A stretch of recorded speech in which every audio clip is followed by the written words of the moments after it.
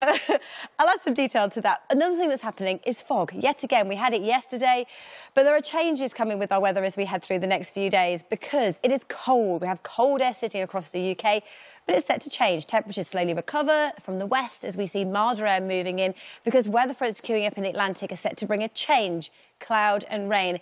Performance for many of us, we had the frost and the fog yesterday and there is more today.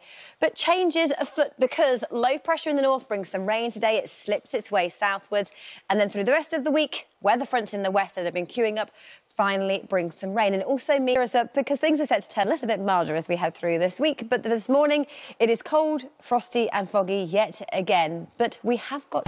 With Charlotte Hawkins. And if that made you think you... Good, and you got news of a clip. Frost and fog greets us yet again this morning and it will be stubborn to clear. Then rain sets in. It's that the wind's out later this week. So temperatures set. Tells, good morning, Laura. Now, I was shocked when we were discussing the weather earlier by something you said, because I said, what's the weather looking like? And today, and it's looking largely dry and bright with some decent spells of sunshine, but